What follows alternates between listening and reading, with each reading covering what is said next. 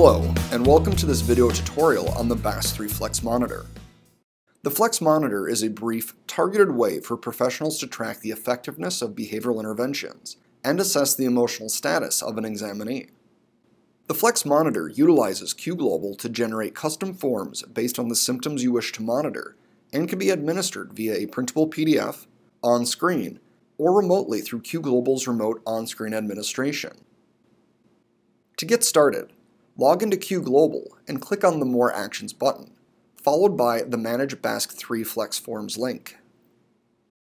This link displays all of the standard and custom forms that can be administered, as well as the option to create custom forms and generate printable PDF copies of these forms. You can create a custom form two different ways in QGlobal. The first is to create a copy of an existing form and then modifying it by adding the desired items. The second is by creating a new form from a blank template.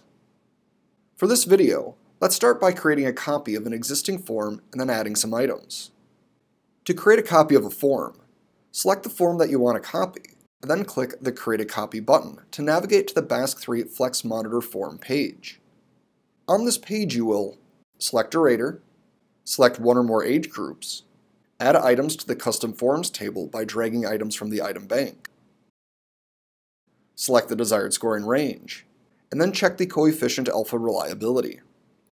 After the reliability has been computed and you are happy with the results, name the new form and then click the Save and Publish button to complete the form, allowing you to generate a printable copy or to administer the form digitally. If you are not ready to finalize the form, clicking the Save Draft button will save your progress, allowing you to finish the form at a later time. In a similar fashion, you can create a new form from a blank template by clicking the Create New Form button. Selecting this option will open a blank form, allowing you to add the rater, age range, and desired items. For this particular form, I am selecting the teacher as the rater, the age group of 6 to 11, and adding items for the domains that were rated at the clinically significant range on the examinee's teacher rating scale. In this case, hyperactivity, depression, and attention problems. After adding the desired items to my custom form, I need to select the scoring direction and compute the reliability. After the coefficient is within the desired range, I'm going to name the form and select the Save and Publish option to finalize it, allowing me to generate a printable PDF copy for the manual entry option, or to have the individual be administered it digitally on QGlobal. The BASC-3 Flex Monitor is administered in the same fashion as the other BASC-3 modules by either the manual entry, on-screen administration, or remote on-screen administration.